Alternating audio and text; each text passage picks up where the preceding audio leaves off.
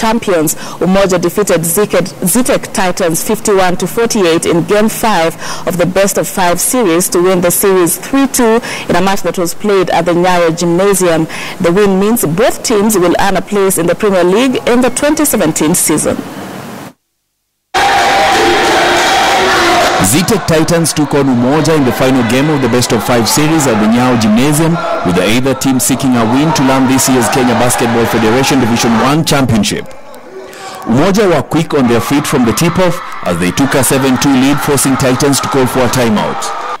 The breather seemed to work for the Titans as they took a 13-11 lead in the first quarter.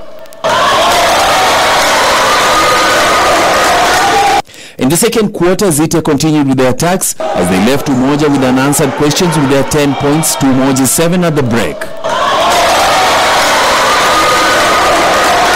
After the breather, Umoja seemed to find their footing as Douglas Momanyi fired in 3 quick three-pointers to bring them back into the game. Umoja kept their feet on the gas pedal, netting 18 points to Zetech's 6 in the third quarter. In the final quarter, Zetech managed to maneuver themselves back into the game, but with 2 minutes left and both teams tied at 47, Umoja proved to have more mettle as they netted 4 points to Zetech's half a basket to win the series with a 51-48 scoreline.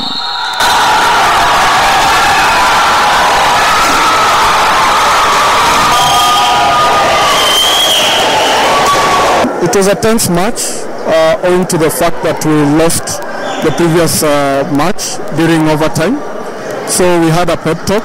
The good thing also is we had 2 weeks to recoup, train.